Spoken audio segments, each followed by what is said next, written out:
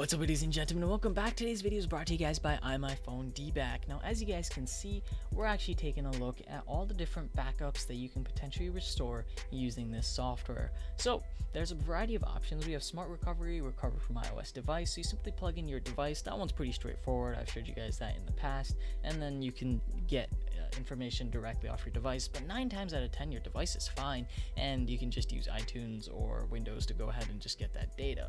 Where things get a little harder is when you try to recover data from your iTunes backup, which we're going to go over in a second, and even harder is trying to recover data from iCloud itself. Apple puts so many loops and hurdles in our way just to get our own data back. Trying to get photos off there requires like 10 different steps. Trying to get files, forget it. But this makes it super easy, and it allows you to access backups that you can't even really find. If you go onto your official iCloud page, you can't even see these backups, much less access what's inside of them. The only way to actually see these backups is to go ahead and restore them onto an iPad or an iPhone. And here's the really funny part. When you go ahead and restore them, Apple usually doesn't restore all the data anyway. Some of your settings are usually missing, some photos are missing, something or another always goes wrong. And here's another scenario. What if you actually want to only recover one particular thing? You just need one photo from that backup. You don't need the 1 GB file. You want one single photo. What then?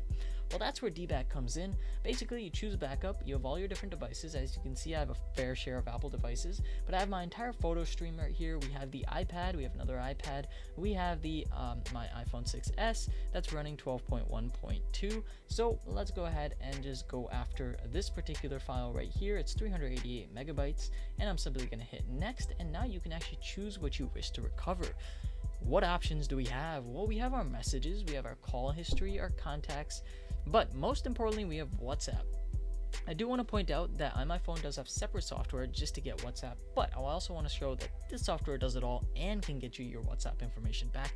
And this makes life much easier because you can get your photos back, especially you can get your messages back, but more importantly, you can get those attachments back. And sometimes I've actually used this in the past just as a convenient way to look back at messages.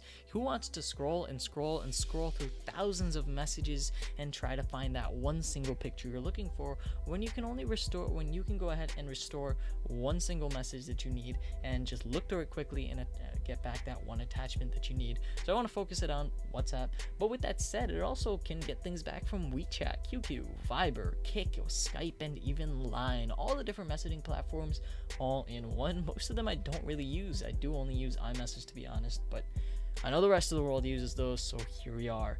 Photos and videos, so you can get your photos back, you can get your videos back, you can get app photos back, app videos. Next off, you also have your notes that you can get back, voice memos, Safari bookmarks, calendars, reminders, and even your actual history off of Safari.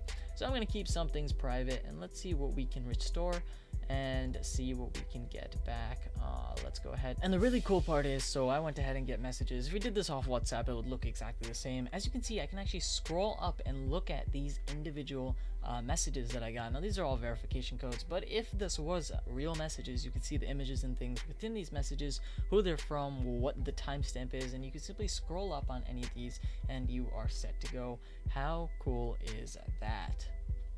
Now, before this video gets too long, I do want to go over this cool little option right here as well. This is another software they have, but once again, it comes with this one right here. Basically, it fixes different iOS issues in case your device is acting up. There's standard mode, there's exit recovery mode, and advanced mode.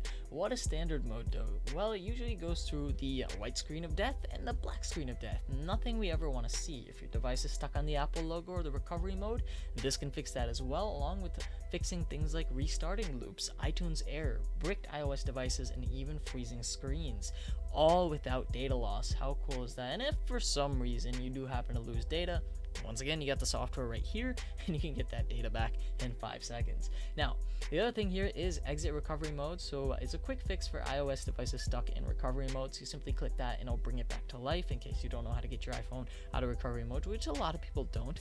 And lastly, we have advanced mode. Choose this mode, and if you forget the password for the screen lock or you fail to fix the iOS issues in standard mode, this is going to do a hardcore cleanup and try to get your device running back the way it should. Lastly, let's go ahead and actually try to restore some information. Here are all the different backups that I have of my phones and iPads. So I'm simply going to go ahead and choose one at random and try to go and get my information back. I'm simply going to hit scan. It's going to go ahead and analyze that particular backup, and hopefully it's going to be able to recover some of the information. There wasn't much on here, but some of the information that I need. So for example's sake, I'm only going to restore one little thing so I don't share private information. Right here we got ourselves a picture. As you can see, it restored the full image. This is a fully deleted image from a random application, and as you can see, all I have to do is select this image, hit recover, and then you can actually choose the file format that it will actually recover it in. So we have .h.html right here, and you can actually restore exactly where this is restored to. So if I want to restore it to my downloads, I simply select that, hit recover, and we are set to go. It will create a full-on folder for you guys, or just like this, and lo and behold, there is a full quality version of my image. How cool is that? So go ahead and check out the software below. Hopefully you enjoyed this video, so leave a like and don't forget to subscribe. Thank you guys for watching. This is going to be me logging off.